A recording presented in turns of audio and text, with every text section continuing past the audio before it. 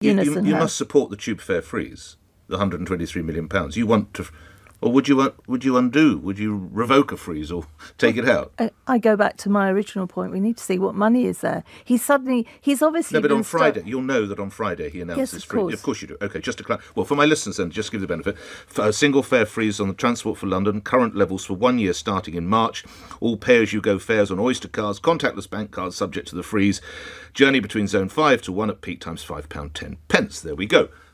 You would undo that? I don't know. Let's wait and see what the finances So you could undo it? No. Nick, Sadiq Khan has been screaming that he hasn't got enough money for the last 7 years. Respectfully, enough of Mayor Khan now. Just for you, would you now undo that?